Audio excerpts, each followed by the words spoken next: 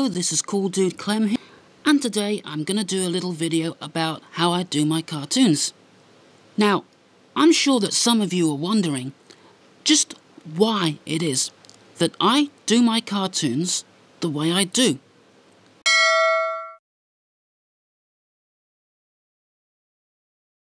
A lot of that is to do with the way that I used to make my cartoons back when I started out around 1999, and back then all I had to do my cartoons on was a camcorder, a VHS VCR, and pens and paper. And of course a TV so I could see how it was going to look. But also back then, I had no way to do frame-by-frame animation, so whenever anything needed to move, I would use hidden levers and wires. So the whole thing was more sort of like puppets than it was actual animation. But you know, this is what got me started out doing cartoons, and it's something I've enjoyed ever since. Okay, so what I've got here is a replica of what I would have used back then. So this is me, my cartoon self, drawn in the classic style, with the round head and beady eyes. And if we take a look at the head, when I move this paper rod up and down, you can see the mouth opening and closing. And that's pretty simple how that works. The rod goes up, then it's folded around, and it comes out of a slit that I made in the mouth. So it looks like when I move the rod up and down, it looks like the mouth is opening and closing, and the character is talking. I know a lot of people confuse that with the tongue, but it is actually the mouth. That's not supposed to be the tongue coming in and out, that's actually supposed to be the mouth opening and closing. And as for the arms here, you can see they're joined together by a piece of wire, and that way I can pose them however I want. Then I can pin the character down onto the stage and have the character look like he's talking by moving the mouth in time with what's being said. Now, for the body facing the side, it's pretty much the same thing, pretty much the same deal going on with the head. However, the arm, again, the two parts of the arm are joined together by a piece of wire, but this piece of wire is also going through the body, and it's attached to a rod on the other side of the body. So when I move this rod up and down, I can actually move the arm, and so with the body facing the side, I could move the arm as well as the mouth while the character was talking. So, you know, it put a little bit more life into the character. Or at least that was the best I could do at the time. So yeah, I could put these characters on the background, pose them how I wanted, and I would simply film it like that. Later on, I discovered a way that I could animate with a VHS. So what I did was, I would record for a few seconds, then I would stop the tape and get it queued up to record the next frame, then I would move everything around a little bit, record for a few seconds again, and so on. So this way I could include a little bit of stop motion in my films, but most of it was still done with the puppet technique. Also, doing stop motion on a VHS recorder didn't really work out too good. Sometimes the colours would go all wonky, or sometimes it would just go completely black and white during the stop motion parts. And yeah, I also wore out quite a few VHS machines in the process.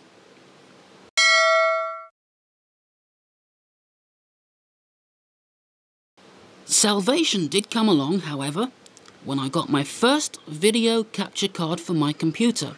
I could connect my camcorder up to it, I could snap pictures of all the frames that I needed, then I could put them into the timeline in my video editor and create an animation from that, and no more worn out VHS.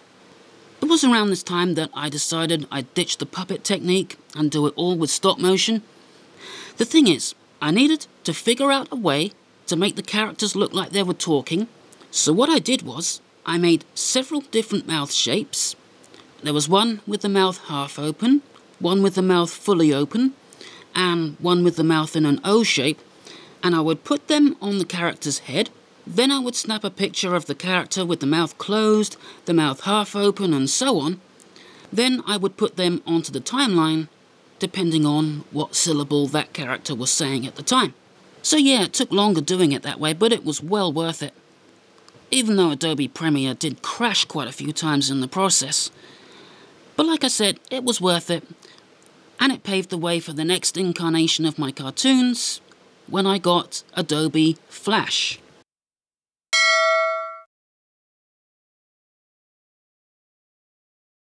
So some of you are probably saying, so you have Flash now, so why don't you use vector graphics? Well, here's the thing. I cannot draw with a mouse to save my life. I'm good with pens and paper, useless with a mouse.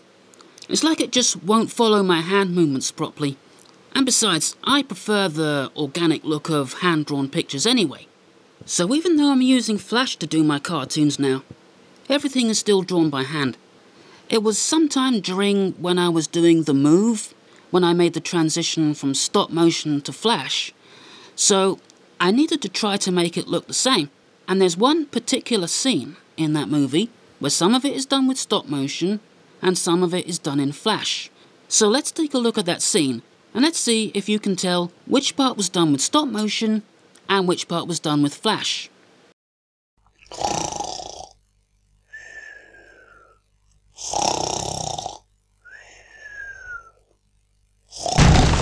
Clement! Oh, Clement! It's time to wake up! Get up, you lazy boy! Right, that's it.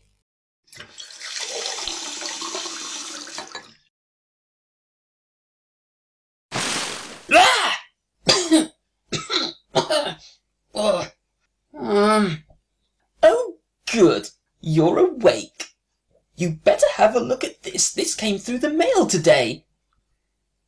What? I don't believe this. Well, I'll leave you to read that. I'm going shopping. See you later. Oh no, not again. Damn neighbours.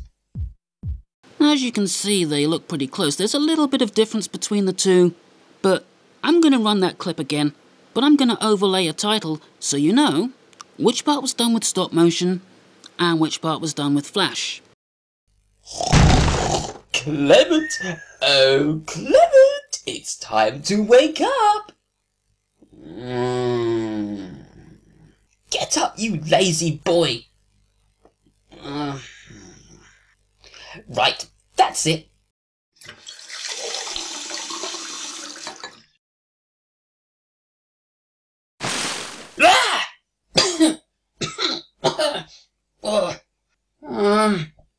Oh, good. You're awake. You better have a look at this. This came through the mail today. What? I don't believe this. Well, I'll leave you to read that. I'm going shopping. See you later. Oh no, not again. Damn neighbours. Personally, I think the Flash version has a little bit less charm than the stop motion version, but using Flash just makes everything so much easier.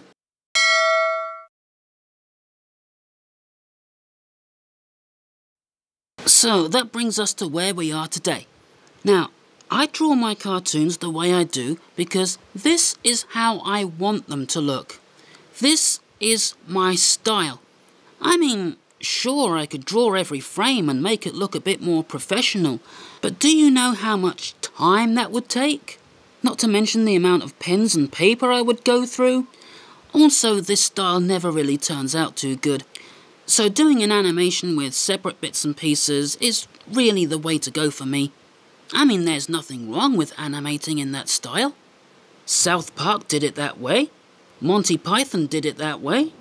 A lot of kids' cartoons were done that way. So why shouldn't I do it that way? And also, a lot of people don't think I put any time or effort into my cartoons.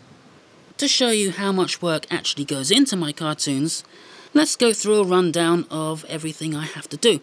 So, first, I get everything drawn on paper. And this is just a tiny fraction of all the drawing I have to do to make one episode. You want to know how many drawings I have to do to make one episode? Here you go. And let me remind you again, this is just for one episode. All these drawings are just one episode. Then I've got to get that into the computer. So, I put those on my scanner. I open up PaintNet and acquire image, then adjust the levels so it looks nice and good. Then I open that in Paint and separate all those separate drawings into separate files. So next stop is Adobe Flash. And before I import any pictures into Adobe Flash, first thing I've got to do is draw a rectangle around the edge of the stage, because when I start putting things in, that's going to hide where the edge of the stage is. So, I want to make sure that everything is actually in the shot properly. And when that's done, I will then put in the sound for that particular scene that I'm doing. So I'll just drop that into the stage, and then I'll lock that layer so I don't interfere with it. So now I'm ready to import the drawings. So I do import to stage and spread them all out. And you might have noticed that you can still see the blank paper around the edge of each drawing, but Flash has a really neat way to deal with that. So what I do is I select them all, then do break apart, and then I use the magic wand tool. And as you can see, when I click on the paper background, it disappears. Just like magic. Magic. So with all that done, they're ready to be turned into symbols. And symbols in Flash they're much easier to work with. Symbols are pretty much everything, they can be drawings, they can be buttons, they can be video clips, pretty much anything. Plus, symbols have their own separate timeline. So, if I want to do something, say a talking head, I can make that drawing into a symbol, then I'll give that symbol a few frames of animation, and I'll draw the separate mouths in each frame, and then on the main timeline, I'll put the head on the stage if it's not in there already, resize it if I need to resize it, and I'll go through the timeline, and I'll put a keyframe where each syllable is. And in each keyframe, I'll tell it which frame of the head animation to display. Now, animating frame by frame with a stop motion camera really used to be a pain in the butt. I mean, I would try to move something and it would move a whole bunch of other stuff with it. It would catch on something and drag that along, and if I messed up, I would have to do that whole animation all over again, but that's not the case in Flash. So if I'm not happy with a piece of Flash animation, instead of having to start over, I can actually edit that piece of animation, and I can tweak it until it looks the way it should. Also, a nice thing in Flash is I don't have to do the whole scene all at once. I'll usually do the character animations first, and then put in the background. I can do it in any order I like. It doesn't really, Flash is very versatile that way. And also, as I can have all the different bits and pieces on separate layers, I can say, move this arm here, and it won't interfere with anything else. Another really nice thing about Flash is that I can bring things over from one project into another. So, let's say I want to put a character in my project, and in another Flash project, I just happen to have that character already made, and I don't want to have to make it up again. I can just simply bring that character over from my other Flash project into the project I'm working with, and that saves a lot of time. And of course, I can either animate frame by frame, which is a lot more accurate but takes more time, or I can do a tween, which would otherwise take a lot of time if it was done with frame by frame animation. And also, I can combine tweening and frame by frame animation, like you can see in this scene here. So, this is a scene from the Star Kids episode 1. And you can see we got our guy here walking through the forest. And if we just open him up here, you can see that he is actually a symbol and is made with frame by frame animation, and that's on a continuous loop. And the background, such as the trees and everything else, those are actually tweened objects. so it looks as if the camera is following him as he walks along. And you can also see a lot of things outside of the stage. You know, they pop into existence just before they get into the right side of the stage, and then they disappear as they leave the left side of the stage. You know, because don't really need them when they're outside of the stage, so, you know, it just makes it a bit more tidy. But like this, you can see all the kinds of things going on that you normally wouldn't get to see. So, I hope that's cleared things up, so you can see exactly just how much work goes into doing my cartoons. I hope this has been interesting, going through the history of my cartoons, seeing how they've evolved over the years. And anyway, that's just about it for this video. So, I'll see you next time, and until next time, goodbye.